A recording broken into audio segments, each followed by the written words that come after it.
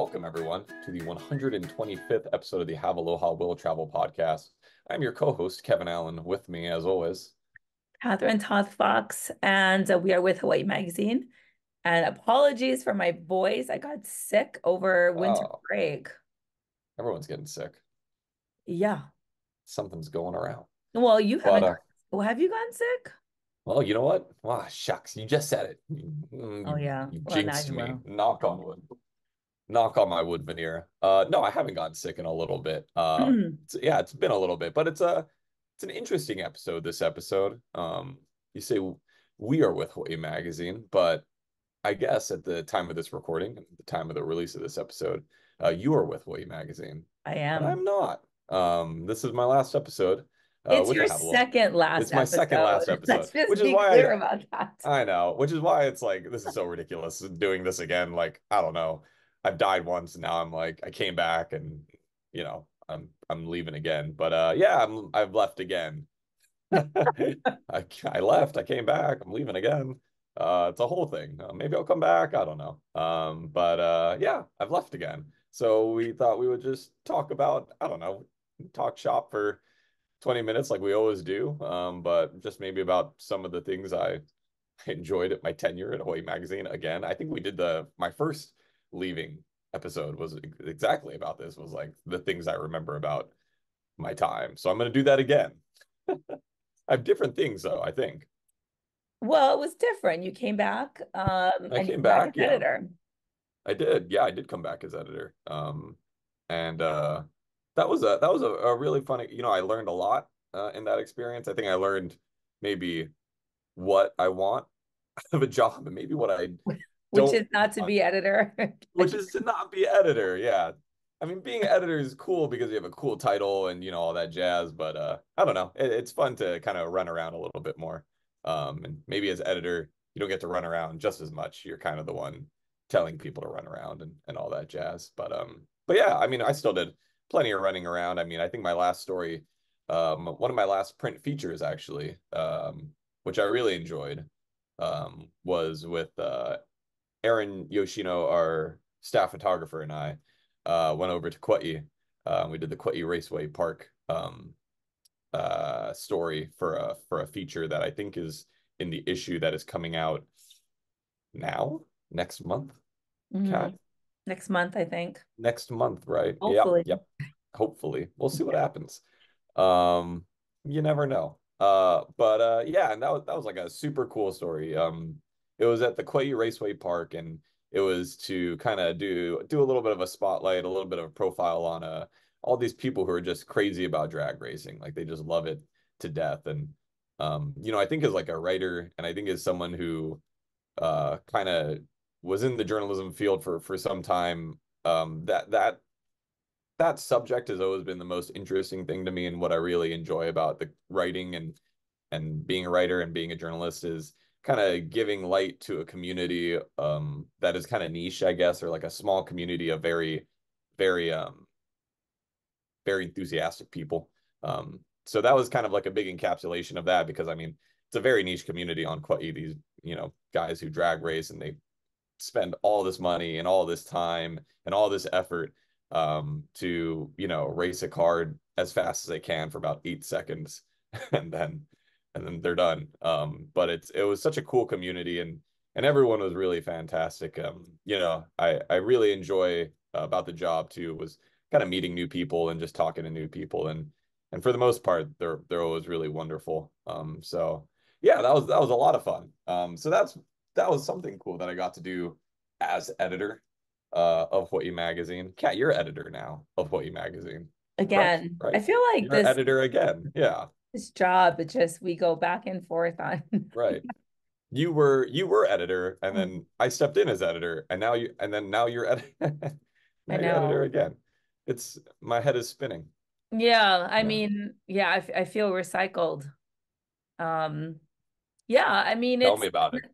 it's no different. I mean, it's just it's interesting because I feel like you and I not are the original team, but like you were there. I was there before you, then I Yep. left. And then you Yep. were there for a time when we had a completely different editorial staff. Yep. And, we've seen the magazine change. Like we've seen it go from, 6 issues down to 4 issues, and we survived COVID and all that. And then you and I have seen what? Two different art directors, maybe three different art directors, Three different art directors. Yep. probably 4 different or 5 different digital specialists, Yeah, a three lot of that different was a publishers. yep, I feel like, I mean, even though we were together for about, I don't know, no, not that long, 5 years or so, 5 years, 4 or 5 years. Yep. maybe we were the solid ones and everybody just sort of came in and out, Yeah, you know? it was funny. Yeah, being at HAWAIʻI Magazine, I felt like a cockroach almost because I like nothing could kill me at the time. Like I was just True. staying alive, just staying there. And it's because Yeah. I really enjoyed it and I really enjoyed the brand and the people I was working with. And something that really did kind of like reinvigorate me too, speaking about things that I've done recently as editor was kind of no, I don't want to say being at the front line or anything of the Maui response, but being a part of the overall response to the Maui fires, I guess, or just, Hmm. being a part of an organization that was releasing articles on how people could help, where people could donate, all that kind of stuff. That was, and I, was editor at the time, and I think when you're kind of leading the charge on something like that, you take it really personally, I guess. It feels like, I don't know, feels like you can really make a positive difference, putting out those articles. And you and I wrote quite a few articles on the subject of Maui and, responsible travel and where people could buy things from Maui, artists and everything like that. And just felt like kind of everything helped at that time. So that was kind of interesting for me as editor to kind of like work through that process. But yeah, man, I mean, I started at HAWAIʻI Magazine as an intern, um, Hmm. in I forget now, 2018 maybe, 20 late 2017. I was fresh out of the University of Hawaii. I got involved through the SPJ, Society of Professional Journalists, the Hawaii chapter, their internship program. And yeah, I started with Hawaii Magazine as an intern and then was a staff writer for a little bit and then an associate and then an interim editor. And then I left briefly and then I was the editor and then I left again. So I somehow was able to fulfill pretty much every single editorial role at Hawaii Magazine, or I was able to Except touch for every art single, director. except for art director Yeah. or digital media. But like when it came to like the pure editorial ladder, I was able to touch every step, and then I left. And Well, except for managing editor. By the time I think I was there, we didn't have a managing editor, but we used to have one of those at Hawaii Magazine yeah. back in the day, Yeah. filled by the likes of Matthew Deneath and I forget. I can't name any. Were you managing editor with Mm-mm. When no? I was there, there was only an editor and they called it like the online editor. That's it. Oh, the online editor. When those Well, there two was things no were very social. distinct things, right? Yeah. So, the editor handled the print and the online editor handled basically the Oh, website. There interesting. wasn't anything, yeah, we didn't have any social media at the time. So Right. it was very different back then. I was gonna say, I mean, you've been with the brand for a long time. You've seen it change. I mean, just like I think even editorially, it's changed a lot. Like we used to not do diacritics online Hmm. until like relatively like recently, actually. I mean, Hmm. you were editor, I think, at the time when we started doing Hmm. that. But do you have any other big standout things that I guess are is so different about Hawaii Magazine from back in the day? From back in the day. If we're just ruminating on old times' sake. I know, right? Well, I mean, we used to have a nice office. And our Hey, editor had an office with a door and a view, which that doesn't. wow, the editor had an Oh, he had his own office? office. Yeah. Really? It was very Wow. fancy. Very Um, fancy. I think, we've seen print decline, right? So there was a time when we had a huge circulation numbers. We were the largest Right. magazine out of Hawaii. We had the largest circulation of any magazine that was published in Hawaii. And our magazines were thick, and we used to get postcards, and people didn't email as much. They would send, and we didn't have, Facebook. So people Right. would send us letters all the time. Right. And I remember, that was a big thing, getting all these letters and postcards and questions, and people would like for the photo contest, for example. So this year we're marking our 25th anniversary for the photo contest. We would get physical photos that we would have to go through um, Yeah.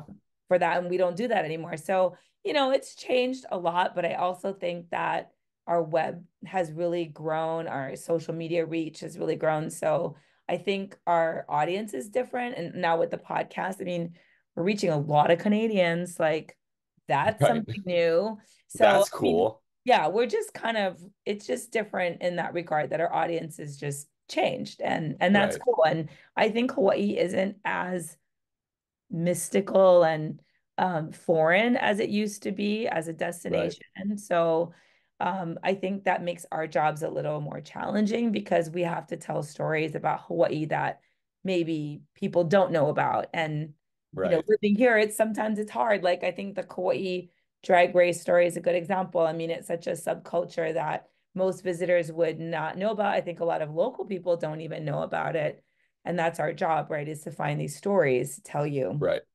Yeah, Yeah. no, definitely. I definitely agree. It's like kind of, I mean, I feel like, yeah, everything on Hawaii that is popular has been reported on to death, right? Like the road to Yeah. Hana I mean, I've written probably four different articles about the road to Hana, probably about the same things, honestly. Like it's interesting. So now, yeah, we live in a time where it's like you really, even as like a creative, like in the media, you really have to look hard at like what is something that people will not know about. Because, I do tend to notice too, like are very popular subjects like the road to Hana and Diamond Head and Waikiki. They always do well. People always want to read about that kind of stuff. But if you Mhm. can find something really niche that's really interesting, like Grace's story on the 100-year-old general store, the Hasegawa store on Maui. Oh, you mean the Hokalani Uh, store? Hukalan. Yeah, yeah, yeah, yeah. If you can find something niche like that, but that is still super interesting, that has an appeal to visitors or people who just really like what you. I mean, those articles really do well. Like that article did very, very well. And I think is like an online platform. We're always looking for those articles that are gonna do super duper well. So yeah, it's been really interesting. Just kind of so funny too, because like I'm pretty sure. I'm honestly pretty sure that the article that got me hired at HAWAIʻI Magazine was my How to Throw a Shaka story that Really? I wrote. I wrote it as an intern and it went viral. Like Huh. people were calling me on my phone, like people that I knew. Really? And they were like, "Did you write this? Your name's Kevin Allen. Did you write this?" Like it was that article got a ton of views at the That's time. so And I'm like, interesting. in the back of my head, I'm always like, man, I wonder if how it was I mean, it was a fun article. We did like gifts and stuff. That was with Elena and Tracy and all the old staff, and we did like gifts on like how to throw the shaka and stuff. Right over at across the street from the office at the Century Square. Or is it Century Square? What's You're that talking that about square? like where Pauahi Tower is. What is that place called? Where the American Savings Bank is. Yeah. Yeah, yeah, yeah. I don't even Yeah, yeah. remember. I don't know. We live in a fully at-home world. Oh, I see the story. You see This it? It's a ran, yep, good this story. ran October 16th, 2017. I'll make sure that's in our show notes. Wow. Oh man, that's crazy. Wow. 2017. 2017? You were That's like like, 7 years. I was like 10 years old. you were 10 years old. I was just I gonna was like say, 10 years old. My goodness you gracious. were just You won't but be a able to make fun child. of me for being a child. I'm not even a child anymore. I'm 28 now. Are you really? I'm getting pretty close to 30 Dude, you're here. almost 30. I know. It's kind of Oh, screwed you're up. I gonna was be gonna, 29 this year. yeah, thanks for telling me about that. I Your definitely last know. year in your 20s. Oh, yeah, my last full year in my 20s. Well, I'll make it count. I'm moving to Japan. We got a band going, you know. We'll make it happen. Wait, before we get to that, I do want to say, okay, so your first story was the Hawaiian Kampachi, right? Hey, that one did really good too. People re Yeah. that the Kampachi people still email me about that. Really?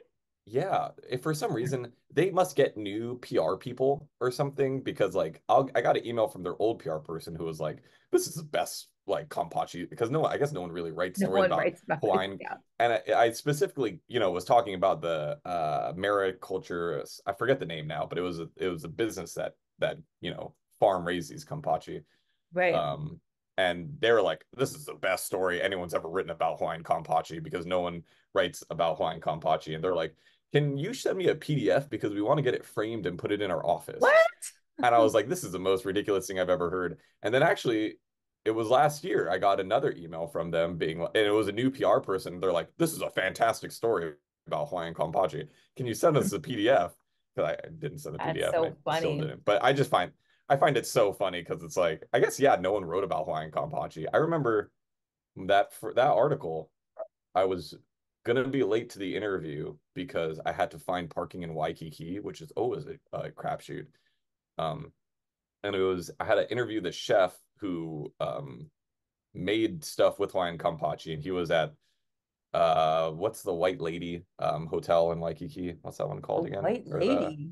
It's not the White Lady. What is it called? The Moana? It's one of the yeah, maybe, I don't know.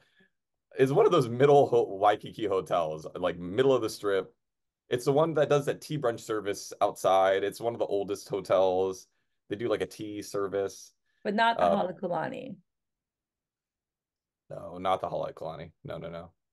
I forget now. It's okay. But I had to run to that hotel in the middle of the day in Waikiki because I didn't want to be late to this interview because it was like my first interview for HAWAIʻI Magazine. And by the time I got there, I was dripping in sweat. I was like, because it was like Waikiki at like 1 p.m. And holy smokes, like I was like full on from my neck to about right above my nipples. I was like just covered in sweat. It was really gross. Yeah, that was when I was young. That was just when I was a young chipper kid, so I could go out and do that. I was 21 at the time. We Such a shouldn't do young child. we shouldn't do episodes like this, Cat, because it really throws me into a pit of a pit of What? weird looking back, despair, and how young I used to be. Oh my God. Oh my God. Don't even. Oh Wait, man. I'm gonna look up your story right now and see what you're talking about. Oh, yeah, the Moana Beach House Oh, at it the was it Moana? Okay, yeah, yeah, yeah, yeah, yeah, yeah, yeah. Yeah. yeah. I wonder if that chef's even there. Chef Luca or something? Lucas with a K, David I think. Lucella, he was there for a Lucella. Yeah. while. I don't think he's still there, but he was there for a while. Anyway, This is very nice. He was very cool with me being super stinky and sweaty as I like ran over there. geez. Well, some of the other stories you've done, you've written Beaky Oh yeah. We did a whole beaky photo shoot. And you know what? video. We did a whole video that never went up because it was COVID. And they also used me riding their beaky in a press pack. They needed Really? photography for it, yeah. And they asked Aaron or something if they could use one of my photos because I was like riding it or something. And it It's was also weird? I was riding it in like full on jeans, like black jeans and an Aloha shirt. And I still look at those photos and it just looks so uncomfortable because I'm like in the middle of Waikiki. Again, it it's was so hot over there. probably uncomfortable. It was super uncomfortable. Yeah, this is fun. What else have I Um, written, Kat? you've written about riding a bus around the island. Oh yeah, that was when we used to do Oh, I forget what what that was was that called. section called? That was Shucks, a I don't fun remember. section. I used to like those illustrations because Yeah. you guys would always do those little illustrations. I remember there was one with me and my cat, and it was Yeah. when I was playing the ukulele.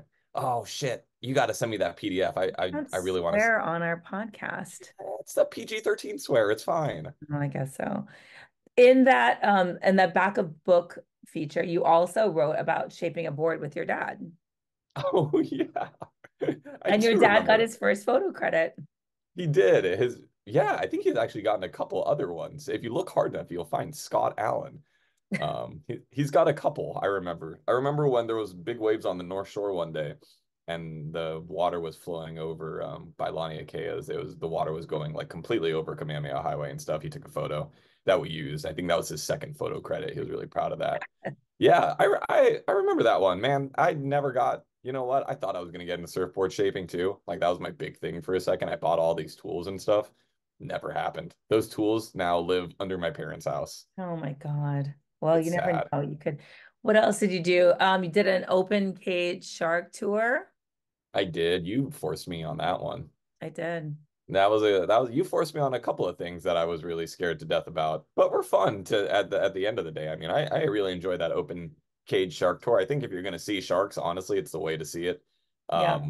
Because they just swim up right on you, and it makes you remember or makes you realize that like, if you can see a shark, you're probably okay. Like if you can't see the shark, then you're in danger, because that's how they attack. Like, they're but if you can like see a shark and they're just all swimming around underneath you, you're probably fine. What you might not be probably fine though is if you have to walk down the frickin' skyscraper, rappel down it. Oh That's what yeah. made me do. And that was honestly the I scariest thing feel I've like ever you done. bring this up yearly about It's literally like my hands are just very thinking wet about right it. now. Just So thinking, I Kevin, get wet hands when I think about heights. it was for Special Olympics Hawaii, and you rappelled off the Sheraton Waikiki, which is high. It's like It's I don't know very how many stories, but it's a it's lot. very high. Yeah. Yeah. When you're standing up on the roof, it's really the first step because you're standing up on the roof like this and you have to go like that because You you're go going backwards or down. forward? You Backwards, go right? forward. Oh, really? Yeah, you look right down the like and it was so funny too, yeah, because like, I was doing it with like the Miss Hawaii that year. I was just like shrieking my head off. I was like so not stoked about it. It's still in my mind the scariest thing I've ever done. I'm glad I did it though, honestly. Like again, that's kind of the cool thing about working for HAWAIʻI Magazine and really working in media, as like a journalist or a writer is that you'll do things that you would never do otherwise. That's Like true. I would have never stayed at the one hotel in on Kauai because it's $1,500 a night, and it's not like I could afford that. Maybe if I if I picked a different degree and I was making a lot more money, I could have afforded that one day. But because of my job, I was able to do that. Like, I don't know. Mhm. And that's really, something I still like about writing. And, now that I'm doing kind of more freelance writing stuff is like, I still get to, go out and meet people that I would never meet. I talk to people that I would never talk to. I go to places that I would never go to, normally. It really, it still is to me like my favorite part of being a writer is like you just get to experience a lot of things that Mhm. you otherwise wouldn't. And when you work for a magazine or you work for a major publication, you can also do a lot of those things for free, which is really great. Because like again, like as someone who maybe is a little frugal, I'm really not going to spend 1,500, even if I was making a lot of money. I don't think I would spend 1,500 bucks a night to stay anywhere. I mean, not even at one hotel, but just like anywhere. We should have got you to stay at So, the Espacio.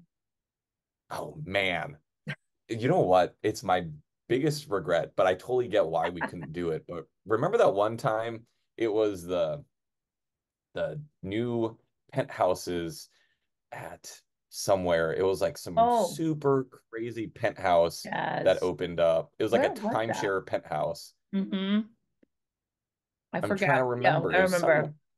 it I don't even think it was in Waikiki. It might have been in like I don't know, it was just some super nice building, but they wanted I would have done it if it was just for web, but they wanted a print feature. Like they wanted something in print and we couldn't do that because again, it's like, it's not something that a visitor can do, right? Like you have to be a part of this timeshare program. It's not Right. like, something that our readers would have enjoyed reading about.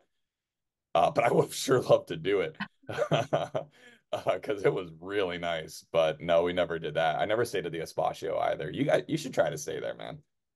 I'm curious. You get a butler. That's insane. I don't want to stay there, but I want to tour it. I mean, I'm sure they'll let us tour. I don't need to Oh, stay for sure. there. Yeah. But I don't know. but touring it would be kind of interesting. I just want to see what $5,000 a night looks like in Waikiki. They're still around though. I mean, it I must be working know. for them. Like, there are people out there with like a bajillion dollars. I Like, remember when I went there to eat dinner one night because I had a prefix dinner that was pretty affordable when it first opened. And the general manager had said to me that they had somebody who had booked a room at the Espacio for like 2.5 years. And he paid it and he would just come in and out like, That person is the one who's keeping the lights on over there, then. It yeah, must be. That's like $2 insane. million Two and a half. or something. Yeah. Yeah, I mean, I guess, for some Insane. people, that's just a drop in the hat, Just, yeah, because that's pocket just change. whatever. Pocket change. Yeah, Mhm. exactly. So let's Yeah. tell the readers or listeners what you're going to be doing. I feel like you're going to come back in the 137th episode. But anyway, Right. Yeah, you can have me on whenever you want, honestly. I was in the Have Aloha Will Travel podcast was always one of my favorite parts about the job. I always just enjoy talking. But yeah, I'll be well, right now I'm working as a garden assistant, which is pretty fun, honestly. It's very nice, but it's all kind of a placeholder until I'm leaving to Japan. We're looking at September because then it'll kind of be in the fall. But I've lived on Oahu. I know this may come as a surprise to some people because people don't think I'm from Hawaii, but I've lived on Oahu my entire life. I was born in the Wahiawa Hospital and stayed on the North Shore, and then I stayed in town. I've never lived away from Hawaii. So that's kind of the impetus for this move. It's ultimately was kind of one of the reasons why I also ended up leaving HAWAIʻI Magazine is so I could kind of start moving on, kind of doing more freelance work and being able to make money remotely. So when I'm living over there, I can still, do some freelance writing and have income coming in. But yeah, I'm moving to Tokyo specifically where we're looking at, because I've never lived anywhere else, and I visited Tokyo early last year, and it was the only place I've ever been to where I could see myself living rather than living in Honolulu in Hawaii, hmm. because I truly do love living here that much. I mean, I've never left for a reason. It's because I think Honolulu, if you can swing it, is one of the best places to live in the world, because the people are so nice and the food is so good. And I, surf and do all of those things. But Tokyo was also really cool. It was the only place where I've ever, really thought I could try living here for a couple of years. So, yeah, that's the plan. Are you going to surf? I don't know, dude. I don't think so. Are you going to be like something else? I'm gonna be something Like a, else. I'm gonna be a musician. I think. God, I really? know. Yeah, I've started doing my own solo project, or not solo, but a project that I front and do all the songwriting for. So I'm looking to bring that with me to Japan. I have a group of very talented musicians that I'm working with right now to get some stuff recorded and kind of bring that brand over with me to Tokyo and try to get it popping over there. But yeah, that's going to be filling up a lot of my time. And hopefully, yeah, hopefully it will be filling the void of surfing, because that is a big void. I truly do love surfing. And I will hopefully be coming back to Oahu in the summertime for at least a couple of weeks just to get my feet wet. But yeah, unfortunately, Chiba, which was still like to get to the shoreline where you want to be surfing, is like 2.5 hours from Tokyo if you're taking trains and transit. So I don't think I'll be surfing really. It's also cold. The water's really cold. I only like to surf in warm water. It's true. I really don't like, You're going to be a whole different person. dude, I'm gonna be so different. I'm gonna be like, I'm gonna change it. I should change my name, You should. I should change my whole identity. You should. Dude, that'd be so cool. I'm gonna change my name to like Alex. I don't know. Akira. Akira. Hey, yeah, maybe. That was my Japanese name in Japanese class in high Was it school. really? Yeah, Akira. That's weird that I would even say that then. It's my favorite anime. That's why it's an anime movie. Maybe that's why you've heard of it. I don't know. Maybe. Hmm. Maybe. We're running out And of the time, cats are Cat. going with you, by the way.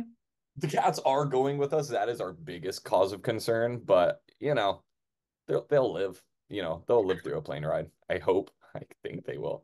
Um, but yeah, no, that's our biggest point of concern. We're gonna try to look into like anti-anxiety medication and stuff, at least for Ami, because she's getting a little bit older. She's like 10 at this point, so we don't want to like. She's 10. I know. When I got Oh, Ami, she was like 3 years old. I got her yeah. like right when I started this job, and now she's 10 years old, and I mean, she still looks exactly the same, and it's just kind of chilling. But yeah. Wow. Time has flown. Yeah, I know. Big moves. Things are changing. 2024 is going to be a good year.